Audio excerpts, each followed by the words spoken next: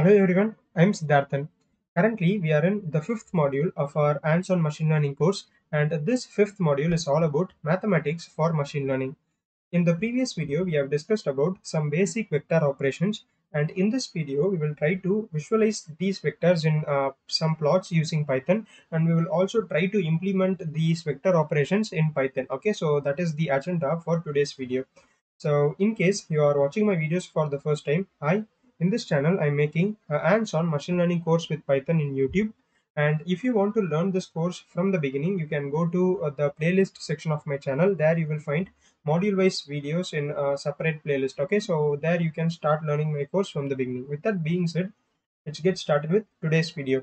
So first of all, let me import some libraries. So first we need to import Numpy library. So this Numpy library is useful for making arrays, and we know that a vector is nothing but an array in programming. Okay, so we need this Numpy library to create these arrays. Okay, so these arrays will act as our vectors. Okay, and then I'll import matplotlib library. So we need to represent these vectors in some plots. So we need this matplot library, and I'll also import cbound. So cbound as SMS. So cbound is also another data visualization library. So now what I'll do is I'll use the function sns.set. So this will give some default theme to our plot. So it will give some grids for our plots and other things.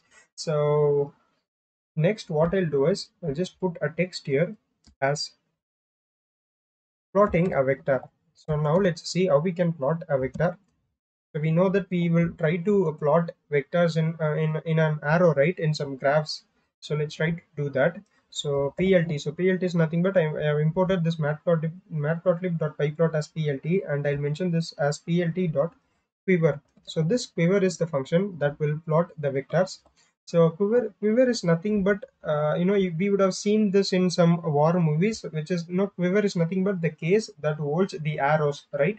So here we represent the vectors in arrows. That's why I think they would have named this function as quiver. Okay, so plt.quiver. Inside this, we need to mention the coordinates of our vector. So we need to give four numbers here. So I'll give 0, 0 and 4, 5. So I'll explain you what these numbers signifies. Plt.show. So this will print our graph. So let's run this. Now we will get our vector. So this is our vector. So and it is plotted in a graph. Okay, so you can see this grids here. So if you don't mention this sns.set, you won't get these grids. So it is some basic theme for our plots. So you can note one thing here, that the x-axis is not in a correct way. So the units we have is around 0.00, 0.02 and all. So we don't want that. So I want to create a vector of coordinate 4, 5. So we need to mention some parameters inside this quiver function. Okay, so plt.quiver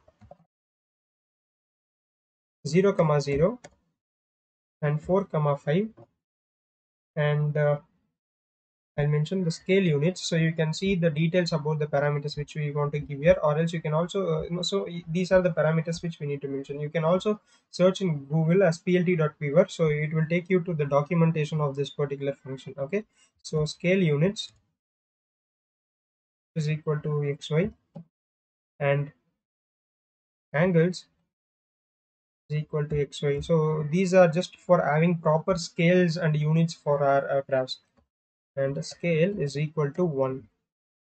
Now we can give the x limit. So what is the lowest limit for our x-axis, and what is the highest limit, and what is the lowest limit and highest limit for our y-axis, those kind of things. Okay, so plt dot xlim. So this is the x limit, and let us have this x limit from -8 to +8. Okay, and let's also have the plt dot y limit from -8 +8. Okay, and now we can show the plot. Plt dot show.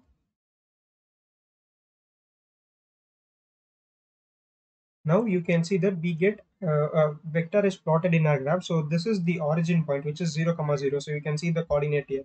So it is 0, 0, and then we have this the x limit is -8, right? So we have the values from -8 to +8. So similarly we gave the y limit as -8 to +8. So it is given from -8 to +8 here. So the vector which we have plotted is 4, 5. So if you take this particular coordinate, you can see the x-axis here is 4, right? So we gave an axis of 4 comma 5, so this will be the coordinate. So x-axis value is 4, and if you just see this in the straight line here, so the value here is 5. So we plotted a vector of value 4 comma 5.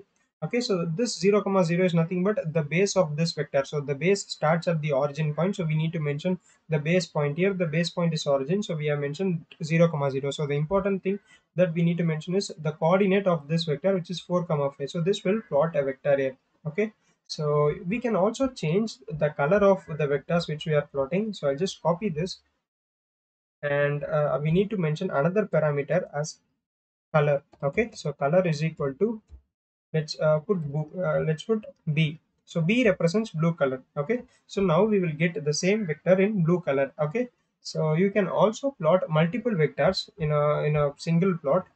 So I'll copy this. So let us copy and paste this, and I'll just repeat this line, and let's create another vector. So let's change the value. So let it be, so let's put some negative values here. So 0 comma 0 and minus 3 comma minus 6. Okay, so this will create a vector of minus 3 comma minus 6 from the origin. So let's run this. Okay, so I'll just change the color of this vector. Let's change this to y. Y means yellow. Okay, so now we will get two vectors. Now you can see the starting point is same for both the vectors 0 comma 0. So it's both are starting in the same point, which is the origin. So the first vector is 4 comma 5, so which is this, and the second vector is minus 3 comma minus 6. So you can see the coordinates here. So here the x coordinate is minus 3 and the y coordinate is minus 6. So this is how you can plot multiple vectors in a single graph. Okay, so now let's discuss about addition of two vectors. So in the previous videos, we have discussed about the theory on how we can add two vectors, right? So now let's try to implement this in Python. Addition of two vectors. Okay, so I'll just make a text here. Now let's create two vectors, vector 1 and vector 2. Okay, so we will try to add these two vectors, and I'll just open the previous slides for our video. So in the previous video, we have discussed about these slides. So we took two vectors and tried to add them and find what is the addition product. So we found the addition of these two vectors, 2 comma 3 vector and 3 comma minus 2 vector is 5 comma 1. Okay, so now let us take this vector as our vector 1 and this vector as our vector 2. So 2 comma 3.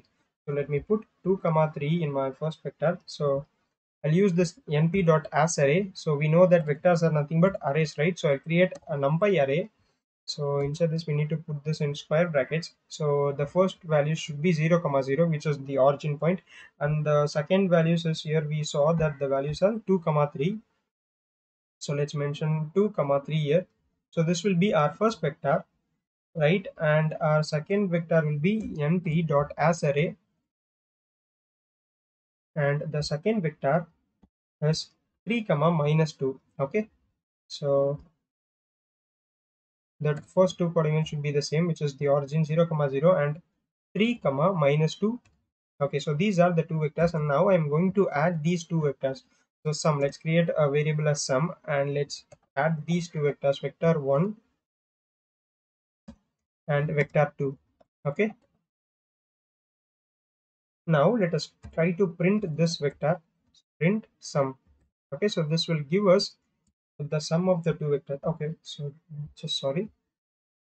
So print sum. So this is the addition of two vectors. So you can see in this slide that the addition product, sorry, the addition result which we got is the vector 5 comma 1, and which is the same we got here, right? So now we can plot these three vectors.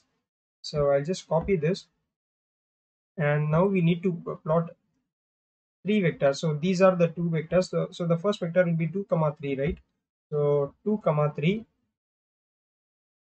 and so you cannot just put vector 1 here. So as you can see here, it is in the form of numpy array, right, this vector, but this quiver function, we should give these four values. So that is its syntax. So we cannot just put vector 1 in this case, so we just need to put all the values. So 0 comma 0, 2 comma 3, and then the second value is for the second vector, which is 3 comma minus 2. 3 comma minus 2 is our second vector. Now let's try to print the sum of these vectors. I'll copy this and let's plot the sum here. So the sum is nothing but 0 comma 0 and 5 comma 1. So I'll change this as 5 comma 1. Okay, so yeah, 5 comma 1. Now let's try to print this, but I'll just change the color of this third resultant, the resultant sum as R. So R represents red color. So let's try to plot this. Now you can see here the first vector, which is 2 comma 3. So you can see here the coordinates, the x-axis is x value is 2 and y value is 3, which is in between this, and you can also see which is 3 comma minus 2 is this yellow vector, and the red vector is the sum of the two arrays. So you can see the coordinates. So if you just take a line here, so the value is 5, so the x-axis value is 5 and y-axis value is 1. So which we get here, right? So you can just compare it with the previous slide. So you can see here it is almost similar, right? So we have two vectors, and the addition which we got is 5 comma 1, and this is how you can find the addition of two vectors, and you can plot this in some graphs. Okay, and now let's do the same thing for subtraction of two vectors. I'll just make a text here, so it is the same procedure. So subtraction of two vectors. So I have explained you in the previous video how subtraction works, how we need to reverse the direction of one vector and find the difference between them. I just copied this part. Let's do the subtraction for the same two arrays. So here I'll just change this plus sign to minus sign, and let's change this to difference. Okay, and let's try to print this difference as well. So let's run this and see what is the vector we are getting. So okay, so when we subtract these two arrays, the resultant array which we are getting is minus 1 comma 5. So I'll go to this one. So we have already did this vector subtraction. So we took these two vectors, 2 comma 3 and 3 comma minus 2. So if you aren't aware of like how you can find the subtraction of two vectors graphically, so you can watch my previous video. I'll also give the link for this particular video in the description of this video. Okay, so don't worry, you can watch that video after watching this. So when you subtract these two arrays, the array which we will get is minus 1 comma 5, right? So which is the same we got here, which is minus 1 comma 5. So now we can plot these arrays or these vectors. So the change which we need to do is minus 1 comma 5 here. Okay, so minus 1 comma 5. Okay, so I'll run this. So this is our difference vector. So when you find the difference between the two vectors, this is the resultant difference we are getting. So you can see it in this particular slide. So it's the orientation of this array, which is minus 1 comma 5, which is like very similar to this one. Okay, so this is how you can find the difference of two vectors and put them in plots. Okay, and finally let's see how we can multiply a vector by a scalar. Okay, so multiplying a vector by a scalar. So scalar is nothing but individual numbers. So vectors are list of numbers, but scalars are individual numbers. So I'll copy this vector 1. Okay, and let's create vector 2, and this vector 2 is about 2 into, so this represents the multiplication sign in Python. So 2 into vector 1. So this will be the scalar multiplication. So and I'll print this vector 2 as well. Okay, so our vector 1 is nothing but 2 comma 3. So I have also mentioned it here in the slide. So when you just take two arrays, so this is the array which we took, or the vector we took, which is 2 comma 3, and when you multiply this by 2, there will be element wise multiplication. So this 2 will be multiplied with this 2, and this 2 will be multiplied with this 3. So the resultant which you will get is 4 comma 6. So the resultant we will get is the vector 4 comma 6, and it will lie in the same direction as the original vector, but its size will be double the size because we are multiplying it with 2. Okay, and when you take a negative value, so negative value is like we are taking minus here, and when you take 0.5, your size will be reduced because like we are just taking half the value of the original vector size. So when you do that, you will get a vector in the opposite direction, because there is a negative sign here that will reverse your vector, and due to this point 0.5 your size will be reduced because the values is reduced, right? So let's try to do the same here. So when you run this, you will get 4 comma 6. So it is also the same case in all the cases there. So when you just add two vectors, there will be element wise addition, and when you add two vectors, the resultant will be a vector and it won't be a scalar, right? So this is one of the important thing to take note of. And like there will be elemental addition. So like 0 plus 0 is, we know that it is 0. When 2 is added with 3, we get this 5, and when 3 is added with minus 2, we will get 1. So there are two things to note here. So the first point is there will be elemental addition, element wise addition and element wise subtraction, and also these values should be of the same shape. You can see here we have four values in this vector and we have four values in this vector. So if you have four values in this one vector and you have five values in the another vector, then it won't work. Okay, so the shape of the two vectors should be equal. Okay, so that is another main thing that we need to know. So now we have found this scalar product of this vector, which we got as 4 comma 6.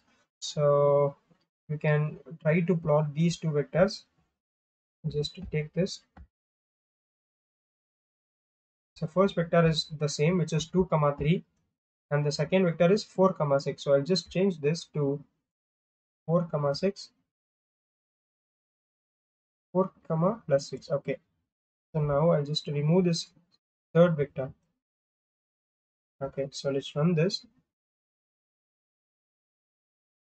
So you can see here, this is how our vector looked here. So it is the same as the one which we have discussed. So this vector will be double in size, but it will be in the same direction. Okay, so this is how you can multiply a scalar by a vector. Now let's do the another thing where we try to multiply it with minus 0.5. So in this case, the size of the vector will be reduced and its direction will be reversed. So just copy this, and now let's multiply this with so previously we have multiplied with 2 plus 2. Now let us multiply this with zero point 0.5, that is minus 0.5. Okay, so now we can run this, and the values which we are getting is 0 comma 0 and 1 comma minus 1 comma minus 1.5. Okay, so let's plot this, and this will be minus 1 and minus 1.5. Okay, let's run this. So like the half of 2 is like when you divide uh, 2 by 1 by 2, so we will get 1, right? So it is the same thing. So we are just multiplying it with zero point 0.5 and minus zero point 0.5. Let's run this. So you can see here this blue vector is our original vector, and this yellow vector is the resultant, which is the multiplied product of minus zero point 0.5 and this vector 1. So in this case, the direction will be reversed and the size of the vector will be reduced to half. Okay, so this is how you can multiply a scalar value with a vector. So these are the basic operations which we have discussed in the previous video, and we have implemented this successfully in this video. And in the next video, let's discuss about some complex operations such as dot product and cross product, and also about projection of two vectors. I'll just give you a quick recap of what we have done here. So first we have imported the Numpy library and Matplot and Seaborn library. Numpy library is useful for making arrays.